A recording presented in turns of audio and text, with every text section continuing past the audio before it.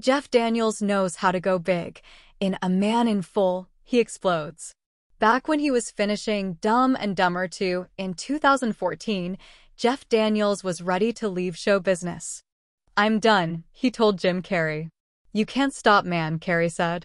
"You can't, you're creative, you're going to create something, you've got to keep creating." That's what we do. These days, Carrey's off in Hawaii painting. And when Daniels is not acting, he's writing songs and plays, which he mounts at his Michigan hometown's Purple Rose Theater Company. "It's what keeps me going," Daniels told me on Zoom. "It keeps me alive. It's what I'm supposed to do. It's helped me between the phone calls for the acting jobs. Because you can go insane staring at that phone. They'll call you when they need you. And so I've always battled whatever depression or fear might come of never working again by working on other things that don't require Hollywood to need me."